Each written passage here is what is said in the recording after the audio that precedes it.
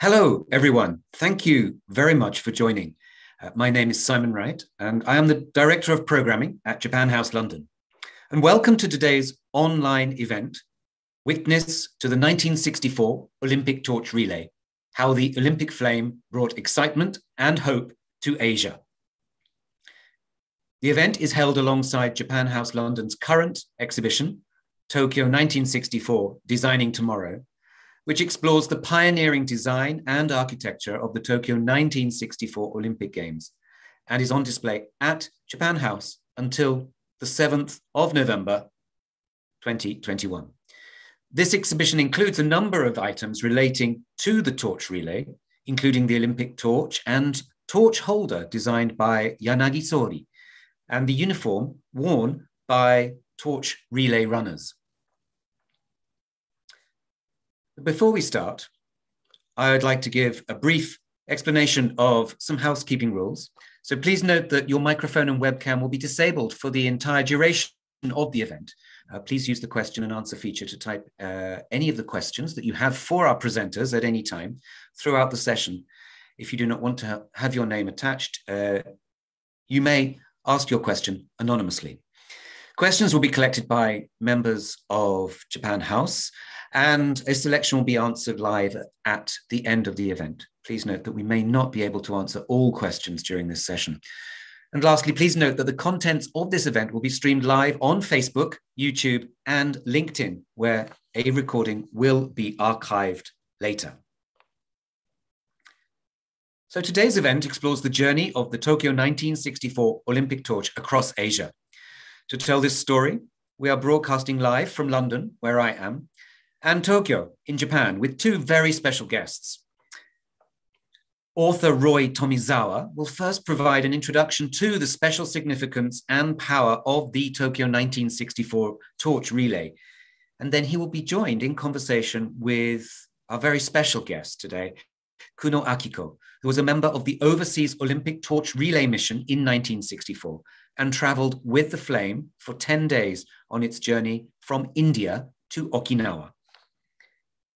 At the end, we will have some time to answer some questions submitted by our guests through the question and answer function on Zoom. So please do send in your questions throughout the event. Also, Bethan Jones will be joining us later to provide interpretation assistance during the question and answer session. So to begin, I would like to introduce our first guest, Roy Tomizawa. Hello, Roy. Hi there. It's great to be here. Good to see you. Thank you. Thank you so much for joining us. It's a great honor, and I'm glad to be doing this. No, thank you very much. I'll just tell our viewers a little bit about you, if I may. So Roy is the author of the book 1964, The Greatest Year in the History of Japan, How the Tokyo Olympics Symbolized Japan's Miraculous Rise from the Ashes. He has a strong personal connection to the 1964 Games, in fact. He celebrated his first birthday on the opening day of the 1964 Olympic Games. His father worked with the NBC news crew that broadcast those games to homes in the United States. A former print journalist from New York, Roy is currently a leadership and talent development consultant from New York with over 30 years experience in Asia. Roy, thank you so much. It's a great privilege to have you with us today, and we thank you very much. And I will hand over to you, if I may. Thank you, Simon. It is a great honor, and with all the hoopla of Tokyo 2020 done, it seems like the last chance to really talk about Tokyo 1964 this year. Hopefully, we'll have other opportunities in the future. But grateful to London House, to Japan House in London to put on that exhibition. I wish I could be there. Oh, we do too. We do too. Thank you very much. Thank you. So I'll share the screen and explain. I'd set up the session we're going to have with Kuno-san, but can you see this? Wait a second. Sorry, one more time. Let me try again. That's the screen I want to share. Okay, sorry. So this looks like any other glorious opening ceremony of an Olympics, and it was October 10th, 1964, which was a beautiful autumn day. This scene is just as Team Japan is entering the national stadium during the parade of athletes. Then there are speeches from officials, the raising of the Olympic flag brought from Rome to Tokyo, the releasing of 10,000 balloons, and the lighting of the Olympic cauldron. It was also my birthday, as Simon had mentioned. I had turned 1 on that day, but my father wasn't with me on my first birthday. He was in Tokyo. He's the Asian-looking guy. And he was helping NBC News broadcast the Olympic Games live to America. And so the opening day of the Tokyo Olympics has always had a special meaning for me, especially since I moved to Japan. October 10th became a public holiday. So for many years, my birthday was always a day off. That's not true anymore. They changed the dates, but before it was always on October 10th. But more importantly, of course, that day had special meaning for the Japanese beyond the thrills of hosting a global event. It was special because of where the Japanese had come in only 19 years. So this is a picture of an American swimmer, Dick Roth. Now, Dick Roth was in Tokyo, of course, during the Olympics, but and so at the 1964 Tokyo Olympics, he was only 17 years old. And he won gold in the grueling 400-meter individual medley. The individual medley is when you go 50 meters each in the different disciplines of swimming, from breaststroke to backstroke to butterfly to freestyle. So it's 100 meters each. And so it's a very tough race. It's painful. But so he was supposed to compete early in the Olympics, and then suddenly he got in terrible pain, and he was told by doctors that he had to have his appendix removed. And so he was told that he can't compete in the Olympics, but he was a kid and he was excited, and he just begged his parents to convince them to let him compete, to hold off the surgery till later, and he won the gold medal, and he became an Olympic legend at that time. But that's not the story I want to tell. I mean, this was not his first time in Japan. So 4 years earlier, when he was 13 years old, he first came to Japan with the US swim team. There was some exhibition in 1960. And toward the end of his stay in Japan, the team went to Nikko, the beautiful resort town not far from Tokyo in Tochigi.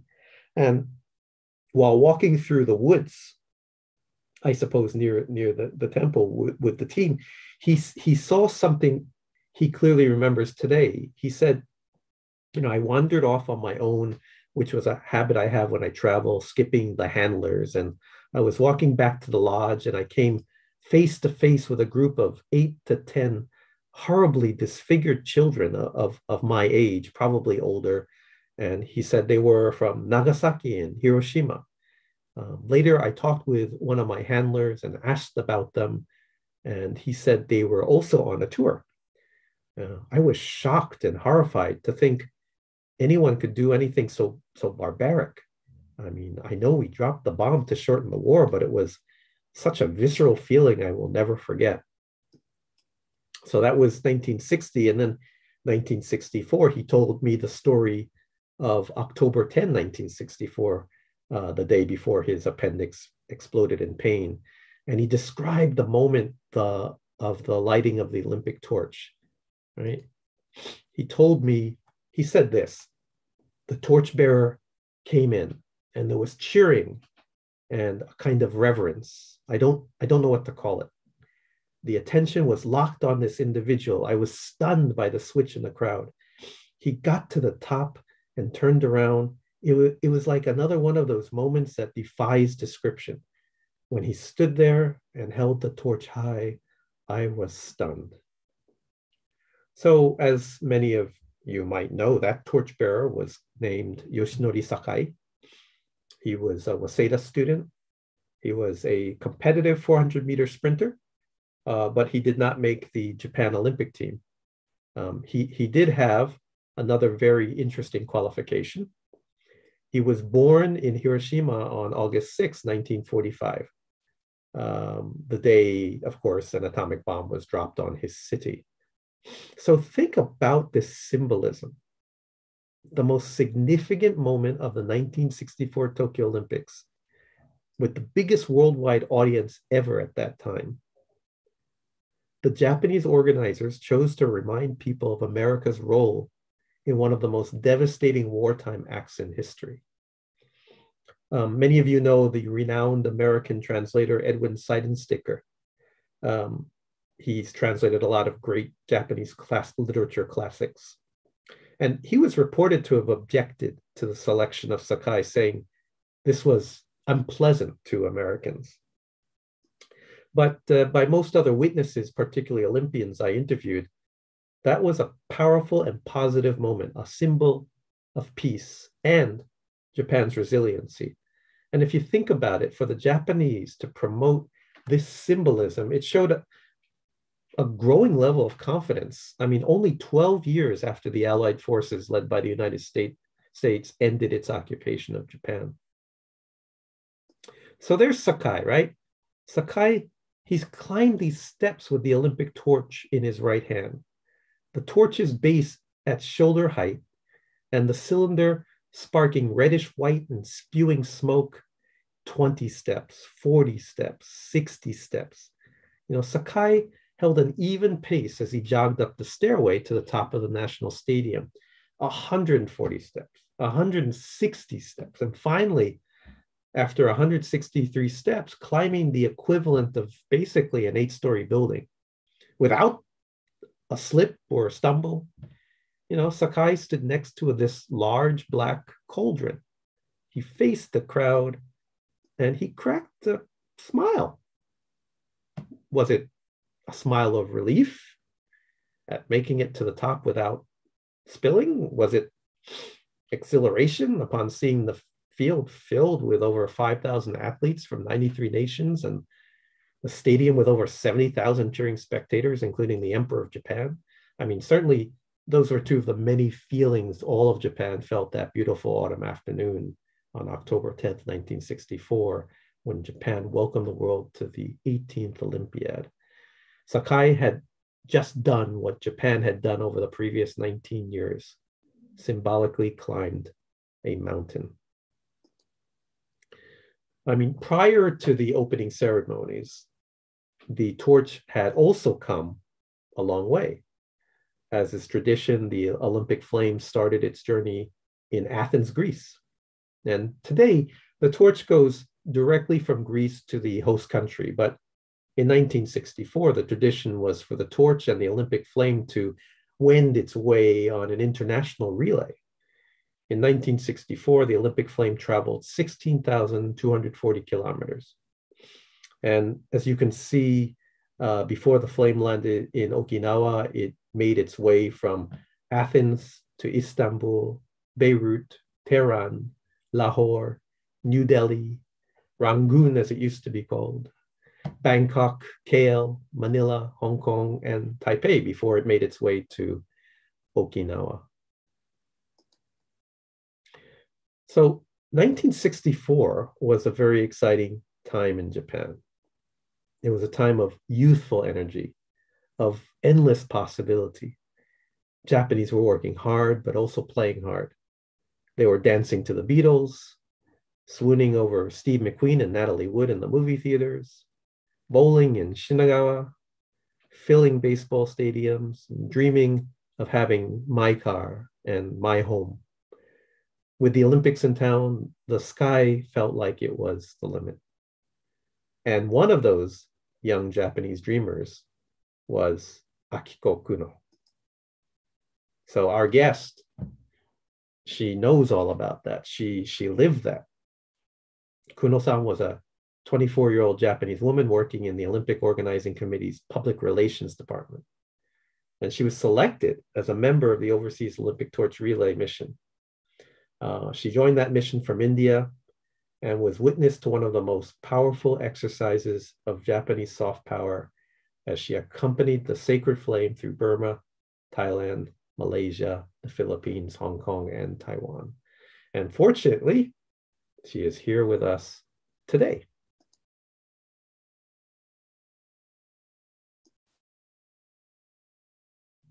Hey, hi Kuno-san. You have to unmute. Okay. Hi, nice to see you again, Roy. It's so great. It's been I don't know, about several months since we first met, but it feels like I've known you a long time already. Thank you for saying that. So we have, 20, 30 minutes to have a conversation about your incredible experiences in Asia, of course, also in Tokyo.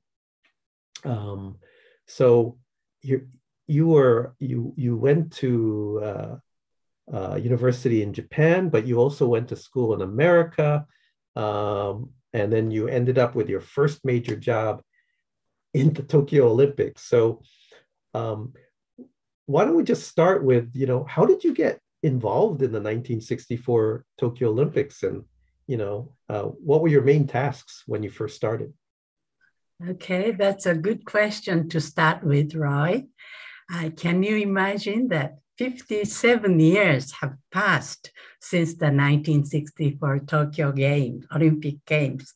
Please do not blame on me if I don't remember all the details. Well, I think it was in 1959 in Munich that Tokyo won the ticket to hold the Olympics in 1964.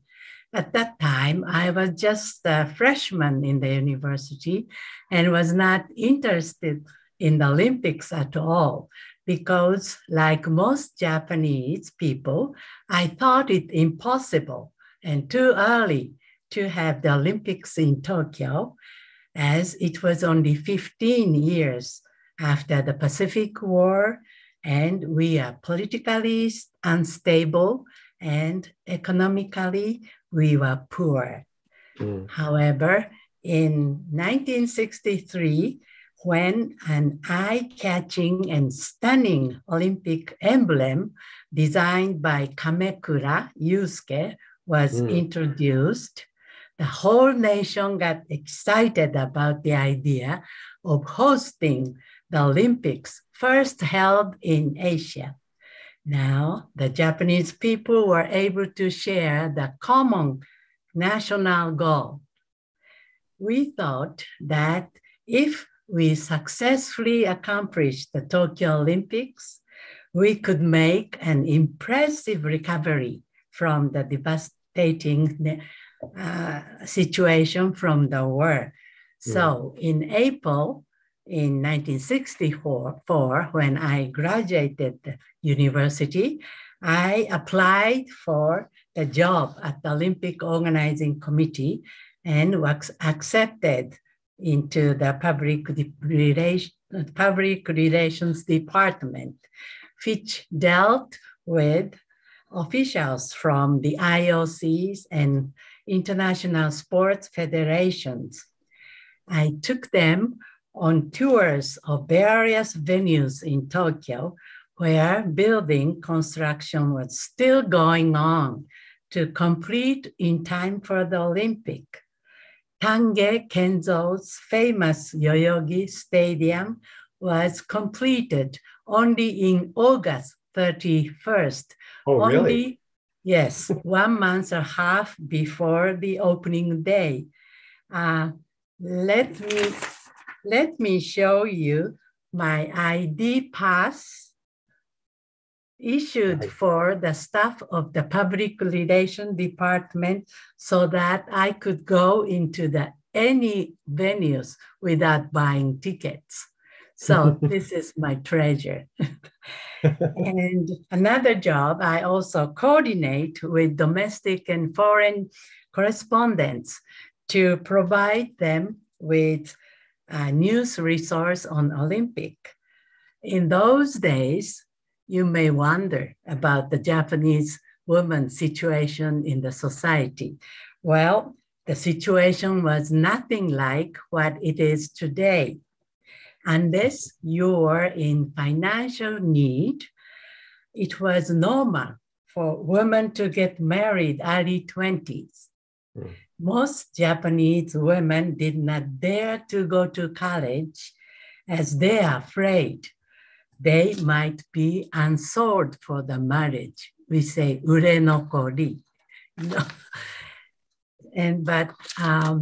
I was fortunate to have very enlightened and understanding parents who had let me study at the college in the US in my junior year and did not interfere with what I want to do in future. By working in the Olympics, I wanted to challenge myself and applied knowledge and experience what I had acquired in the college. And I was rather comfortable in my department as most of my colleagues were just similar experience like me, studying abroad or came back to Japan as a returnee. So I was rather comfortable in the Olympic Organizing Committee. That's great. Answer your question? Yeah, but were you the only young woman working there, or were there a lot of other young women? No, we have 4 young women like me working for the public relations department. Of course, we have men working with us, but we seem to over-dominate the department. Sometimes women are stronger than men. Before I go to my next question, I always wonder, did you meet my father? It's possible. No. It's possible. Possible. Well, because you said you worked with the press. You worked with the news. Mostly Japanese press, but sometimes foreign press came into our office. Okay. Well, speaking of the foreign side of your work, of course, one of the reasons we're talking is that you were a part of a team that oversaw the torch relay that took part overseas. Of course, it was first from Athens through international nations, and then it came to Japan. But so you were a witness to the torch relay from India to Okinawa. So tell us about what you did. What was a typical day in the torch relay in Asia that you saw? What was the mission? What did you do? Okay. Well, I think I'm the only ones who are still alive from the mission members. Is that right? Really? Yes, because I was the youngest and only 24 years old. So I should say that I'm the only survivor from the mission member. Well, I was assigned to be the member of the overseas torch relay mission to pay an official courtesy call to hosting cities in Asia and to oversee the operation of the international torch relay to be properly conducted in each city without extinguish the sacred Olympic flame lit from the sun in Olympus, Greece, until the final destination of Okinawa. And I was the only female member in the mission. My role was an English interpreter, as most members of the mission could not speak English. We flew on DC-6B, which is propeller plane called City of Tokyo. On the plane, there were 2 specially designed flame holders in which the sacred flame from Greece were always burning. at every airport. After the small official ceremony, the chairman of the Overseas Olympic Torch Relay Mission lights the torch from the flame holder and pass it on to the local dignitary who light the torch of the first relay runner, and then the actual relay starts, accompanied by many official runners and official cars as far as the national stadium of the country or sometimes a city hall, where the sacred flame is kept burning until the next day when the sacred torch is relayed back to the airport to visit the next city. I have to tell the exciting memory of the actual relay. In almost every city, the roads were filled with thousands of spectators who are eager to watch the Olympic flame. I don't know that they don't know that fuel in the torch will last only 6 minutes, so that torch runner must pass it on to the next runner with 6 minutes.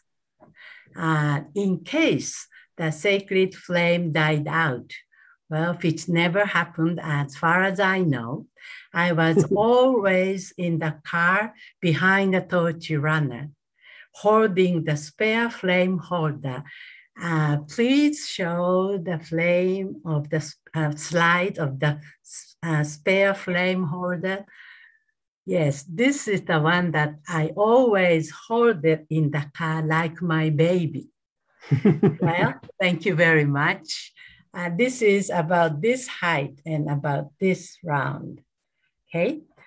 When I saw crowds of spectators cheering with excitement and enthusiasm and began blocking the torch runner, I opened the car window and shouted in English because I am an interpreter.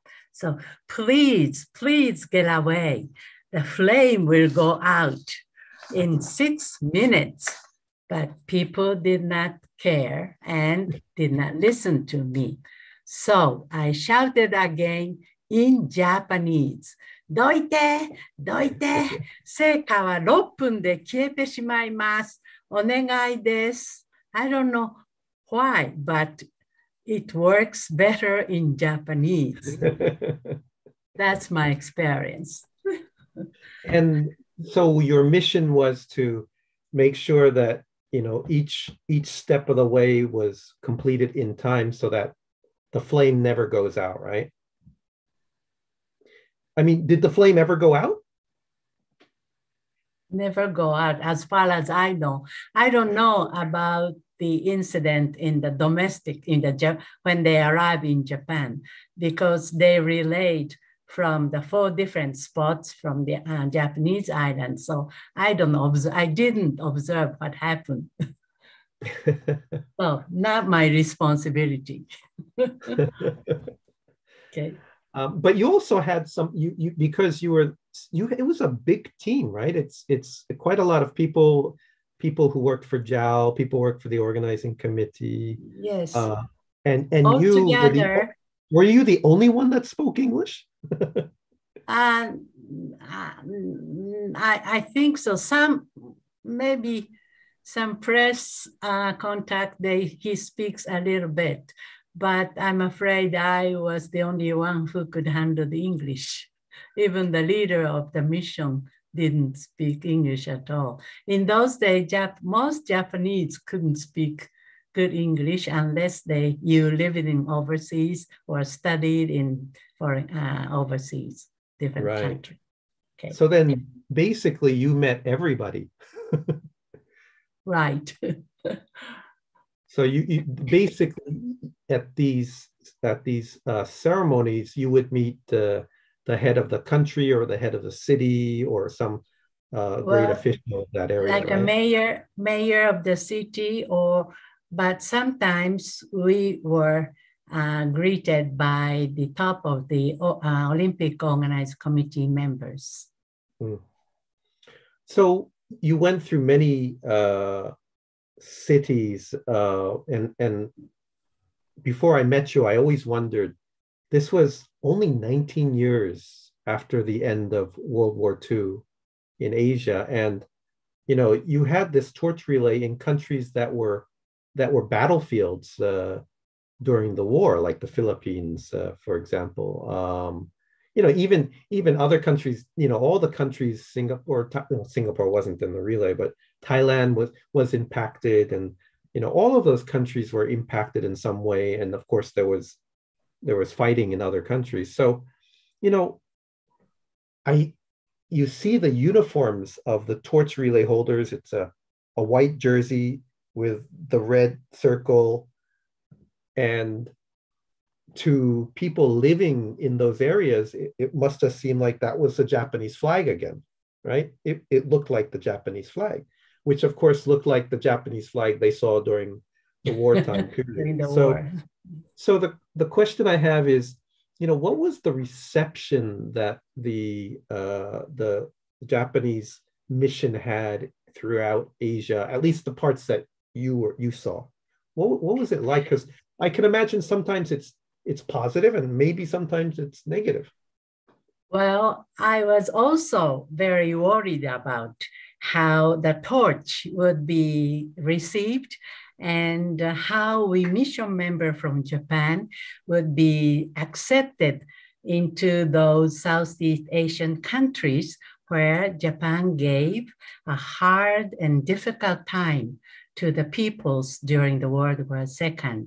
However, once the relay actually started, it turned out to be only my own anxiety. I was, as you said, I was overwhelmed by the fact that all torch relay runners, young men and women, proudly put on their uniform donated from the Tokyo Olympic Organizing Committee with hinomaru and Olympic logo. I believe that the Olympic flame carried by the young torch runners in Asia gave the dream and hope that maybe one day the Olympics might be held in their own countries. They saw that even Japan could make an impressive recovery from the devastation since the end of the war just 19 years before. Mm. Yes. And when you traveled through Asia, the people who carried the torch, they were all sort of teenagers? They were young.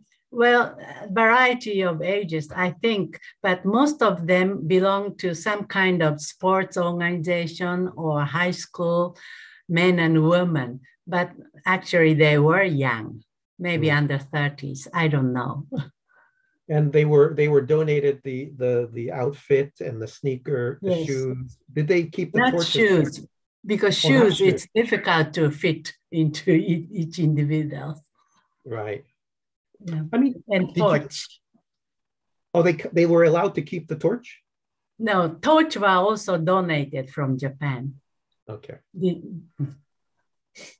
Okay. And did you have any memories of meeting any of the torch relays in any of the countries? Do you have any good memories of talking to them? Yes. While they are running on the street, we don't have time to speak each other. But when they say goodbye to us at the airport, I had some opportunity to speak with them. And they all said, see you again in Tokyo at the Olympic time. That's just, I was so happy to see them again. And I think I met one. Oh, you did? Yes, from the Thailand. I think they realized that he met me during the torch relay. I'm sorry, I didn't remember his face. I was so busy involving other business, but he came to me and hi, you remember you met me during the torch relay. Yes. Oh, that's wonderful. Wonderful. Yes. So then you traveled through, you made it through Taiwan. There was an incident, but we may not have time to go into that. But you arrived in Okinawa, and then your duties with the torch relay ended, right? And then the Right. torch relay went through all parts of Japan, right? Yes. So what was your job after the torch relay? What was Well, I kept working for the same department, but other than torch relay, I worked as a personal assistant for IOC president at that time, Avery Brundage, whenever he came to Tokyo before and during the Olympics. I was just a naive young girl and did not know or did not have any knowledge or information about him. My boss just told me that he was like a king in IOC. So at first, I was a little scared and nervous. However, despite his dignified appearance, he was a quiet, warm-hearted gentleman, and I gave him an overnight Japanese language lesson when it was decided that at the opening ceremony on October the 10th, he will solicit Emperor of Japan in Japanese to make opening remarks at the National Stadium. Well, considering the limited time for practice, I think he did a good job. And many of may not know about him, but he was a strong advocate of amateurism and fought against the commercialization of the Olympics. It is true that Olympic logo, as well as an Olympic emblem, were strictly prohibited to use for the commercial purpose at the time of 1964 Olympic. And also, I did not know why so many art antique dealers visited his room in hotel and showed him precious art objects. Later, I learned that his Asian art collection is regarded as one of the largest and most important one in the US. After he passed away, I was told that all his Asian collection were donated to the Asian Art Museum in San Francisco. Do you know that? Yeah. Avery Brundage, some of you may know, was the head of the IOC for decades. And, you know, some people thought he was a powerful leader, but there are a lot of people who didn't like him because he was very direct and he was very authoritative in his ways. And I think, you know, you said you were a little intimidated by him. Intimidated, yes, at first. But now I found out he's a nice gentleman. Yeah, a lot of people learned that afterwards. But, you know, you mentioned he was an expert in particularly Asian art, Chinese and Japanese in particular. He was a longtime collector. I think I told you this story just a few days before he left for Tokyo for the Tokyo Olympics. His house burned down because of the wildfires in California. And he lost a big part of his collection. And so he was heartbroken. It's hard to imagine what it was like because he was very proud to host the first Asian Olympics. And so you prepared him for the speech that he gave on opening day, but his heart must have been partially broken because he lost such a big part of his collection only a week before. But he didn't show up. Yeah, so you didn't know. Yeah. So, you know, when you think about your time working in the Tokyo Olympic Organizing Committee, you know, what do you feel was the meaning of the Olympics and the Olympic torch relay to you in Japan? Okay, let me talk about the meaning of the Olympic torch relay first. The members of the Overseas Olympic Torch Relay mission made every effort not to extinguish the Olympic flame until the flame was passed on to the hand of the last runner, Sakai-kun, on the opening day.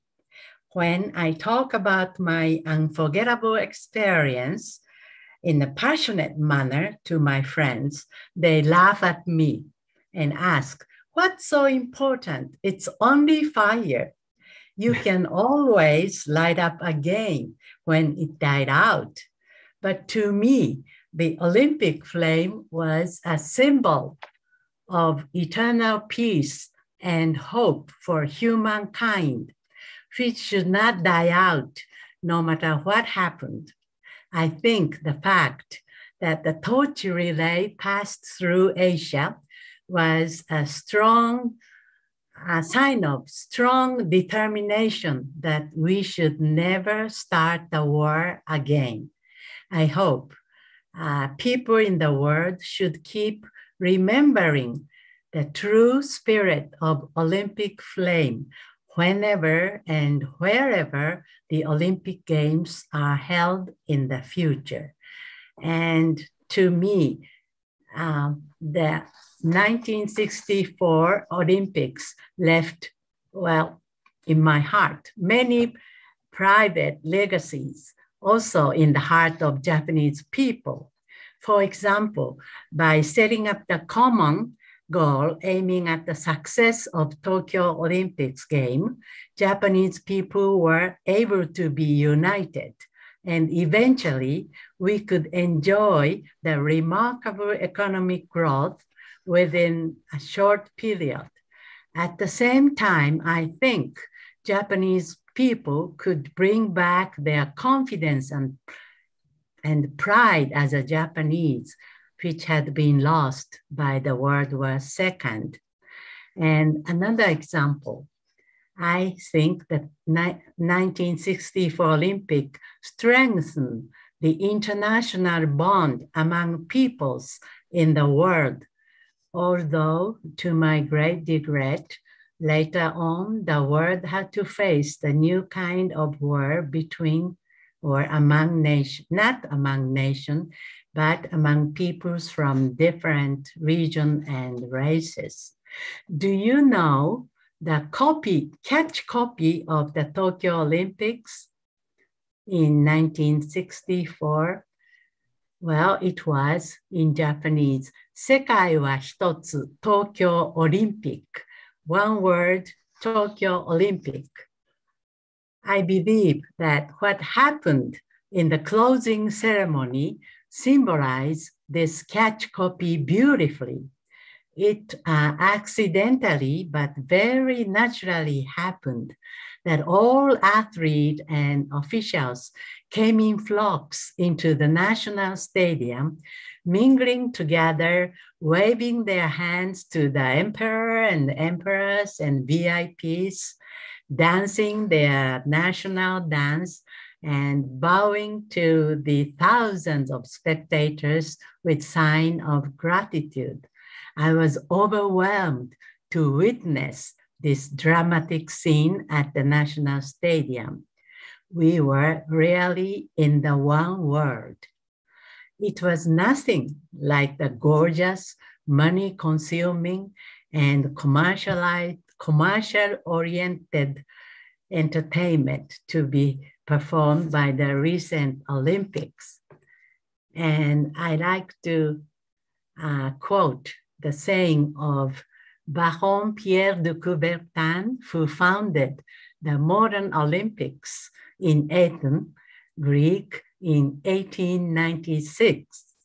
He quoted that the meaning of the Olympic is not to win, but to participate.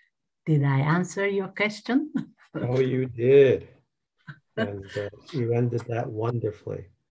We're going to hand it now to Simon, and And we hope that there are other questions that are waiting for you in the remaining time, because you have such wonderful memories and insight from that time, and we want to hear more. Right, Simon? Absolutely. Thank you very much, Kuno-san. Thank you so much. You're welcome. I've got lots of questions myself. Wow. It's wonderful to It's listen, easy. to listen to your recollections. Thank you. And Roy, thank you very much indeed. I wanted to, Roy, you mentioned right at the very beginning, Sakai Yoshinori, for example, and I'm so pleased that you showed Sakai Yoshinori's entrance into the Olympic Stadium. When I tell the story, when we do the tours in the exhibition that we have at Japan House 100, it is the one story which gets everybody every time, that realization. So thank you very much indeed for highlighting that. And another story that interests people a lot when they come to the exhibition is about Okinawa. And I know, Kuno-san, you accompanied the torch relay from India to Okinawa. And in the exhibition, we show a map of Japan from the official record of the Tokyo 1964 Olympic Games. And also from the official record, we have a photograph which shows the torch relay in Akita. But in that official record, the torch relay is divided into two sections: the international section with all these beautiful photographs from Olympia all the way across Asia. And then there is the domestic record of all the pictures around the islands of Japan in the four routes. And then between the international section and the domestic section, there is this shorter but quite comprehensive section of pictures showing the torch relay in Okinawa. And this is always very interesting to people, that it's neither in the international section and it's neither in the domestic section as such. And I wanted, maybe if you could tell us a little bit about your recollections of that time when you were in fact in Okinawa. Okay, as you may know, that only in 1972, Okinawa was returned back to Japan. So when I landed in Okinawa, the first thing I saw was the American flag, which gave me very mixed feeling. But next, when I saw red and white Japanese flag and all those excited Okinawan people, I was overwhelmed with joy. As you know, Okinawa was still occupied and the Japanese flag was not allowed to be flown. But on that day, when torch relay, flame and torch flame arrived in Okinawa, the special permission was granted by the US authority just for the day.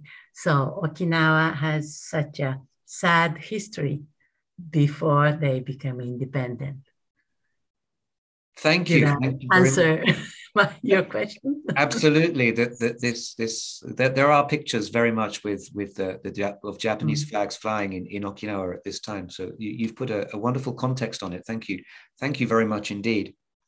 We have a question here that's come from one of our viewers. It's from Helen McNaughton, who I think you may know, Roy, already. She mentions, she says hello, and she says, thank you very much to Kuno-san for your fabulous recollections.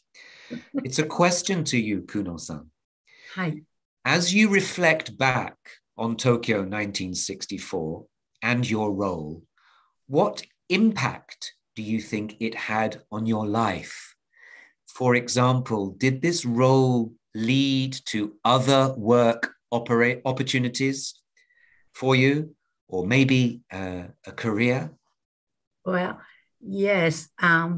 I was kind of wondering what I should be after the university, but I jumped into the job in the Olympic Committee because it fascinated me. But I was thinking to go to graduate school in the United States. But because I work for the organizing committee, I think other than torch relay or working for the brandage, I learned how to organize the project.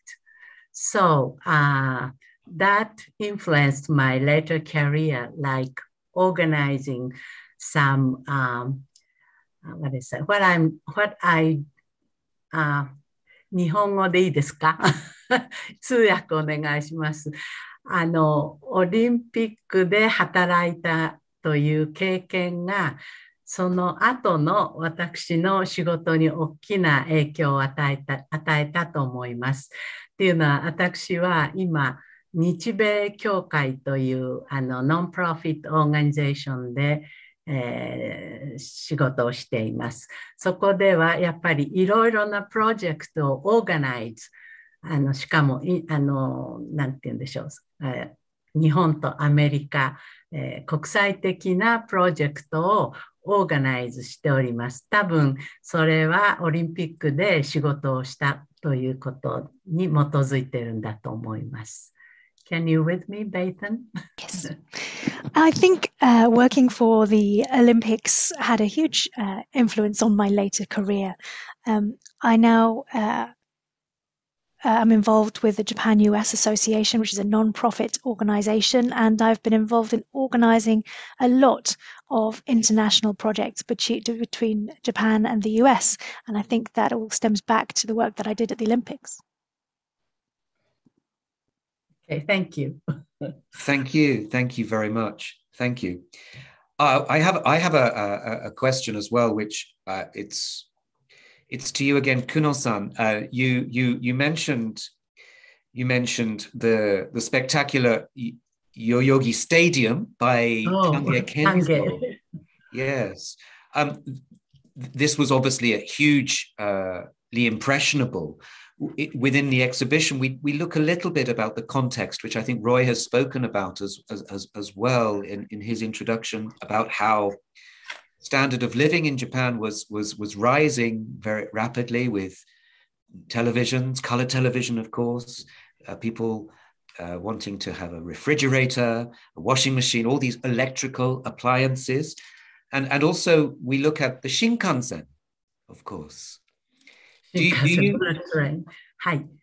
you have any recollections of that time? Was it exciting in Japan for you at that time, Kuno-san? Yes. I lived in Tokyo all my life. And maybe after 1960, all the construction all over Japan, all over Tokyo started digging roads and just take away street rail and building a new road and building new hotels. But in a way, it's good for Japan's economy. But myself, it's a little bit sad to see the good part of Japan had been dying down, like too much modernized, or say, because they tear down all the good Japanese houses where we used to live with the nice Japanese tradition, but all things just gone because of the Olympics. So one aspect, it's good for the modernization of Japan, but in the other aspects that we must have lost a lot of things that important for the Japanese culture or history. I see. Thank you. It was quite radical. Yes, Roy. When you watch the beginning of the Ichikawa Kon movie that you see the massive change and destruction happening in Tokyo. If you remember the picture I showed of my father, one picture is they're all wearing masks. And when people see Corona. that, they say, was it Corona? No, it wasn't Corona. No. It was all the dust from the construction, all the devastating construction taking all over Tokyo. So people had to wear masks because the dust was just so bad. So lots of change. And I was sad to see the highway from the Haneda Airport to the center of Tokyo over the Nihonbashi Bridge. It's Yes. too bad. And I think they will tear down the highway in future so that we will see the real Nihon Japan Bridge. Yes. Thank you. Thank you very much. We have a question here from somebody who's been watching it's about the opening ceremony. Again, it's actually about Sakai Yoshinori. Again, Kuno-san, did you witness the opening ceremony? And Yes. what did you think at the time? Well, I was concerned about the flame in the Sakai-san's hand, and I just pray, please run safely in 6 minutes so that flame won't die out. And he did a wonderful job. And as I said in my answer to Roy, that I hold the spare flame holder like a baby. So when I saw the Sakai-san lit the sacred flame, I was almost cried with joy, and I felt relieved from my mission.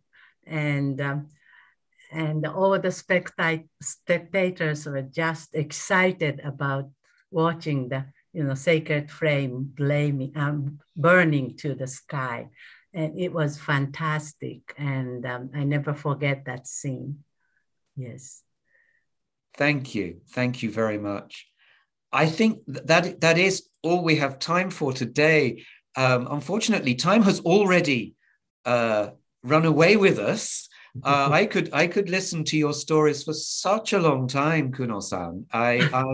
Definitely. It's wonderful. Thank you so much for allowing us to hear your stories and for sharing them with us. And I know it's late in Japan now, so thank you so much for staying up with us. Thank you, Roy, as well for that. I have to thank you, Roy, very much indeed for putting this context together, for bringing us together here today. Extraordinarily valuable. We have one more gallery tour coming at the last weekend of the exhibition coming up, and Kuno-san, I will recommend to everybody that they watch this. I wish I could go and see. I wish you could be there. You'd be the star of the show, that's for sure. Thank you so much. Thank you. So before we end, we have a few announcements about Japan House. Those of you who've attended today, you will get a feedback questionnaire by email, so please do fill that in. That will help us to continue doing these events in the future. As I mentioned, we have our exhibition. It's the last week. It's Tokyo 1964, Designing Tomorrow. You will be able to see many things that both Roy and Kuno-san have mentioned in their discussion today in that exhibition, including the torch holder, the torch relay uniform, and pictures of the torch relay itself. So please do come along if you can. We will also be screening Tokyo Olympiad by Ichikawa Kon. That's tomorrow, Wednesday, the 3rd of November, and also Saturday, the 6th of November. You mentioned that, Roy, the very beginning, this dramatic opening to the film about the destruction of old Tokyo to make way for the Olympic Games. That's free of charge. If you would like to come and see that, please do. We also have our exhibition Connect, Individual and Group. This is by Tokuro Asao. He is the designer of the Tokyo 2020 Olympic and Paralympic logos. And he have a special exhibition of his work over the last 20 years here in Japan House on all 3 floors. Please do come and have a look if you may. Connected with that, on Friday, we also have an event called Connecting Art and Science. That's Japan House London with the University of Tokyo. At the moment, Tokuro Asao has an exhibition from Komaba Museum in the University of Tokyo. It's called Connect, and he will be in conversation with origami engineer at the University of Tokyo, Associate Professor Tachi Tomohiro. We also have an online exhibition tour with Tokoro-san. Unfortunately, he hasn't been able to join us in London. So on Tuesday, the 9th of November, we will be having an online tour with Tokoro-san around the exhibits at Japan House. Please do sign up for that if you wish to see. We are also continuing our work with Sakai City from Osaka, and we are holding an online event on Thursday, the 11th of November, called Sharpening Japanese Knives. This is a masterclass with Sakai City's Yamatsuka Mitsuo, who is a professional sharpener. Thank you very much indeed. Once again, Roy, thank you for bringing us all together. Thank you. It's much appreciated. And thank you, Kuno-san. Thank you. Thank you so much. We've enjoyed listening to your recollections immensely. I wish we could listen to them more. And hopefully, we will be able to see you again in person, maybe in London. Thank you so much. Thank you very much indeed. Thank you. Thank you both.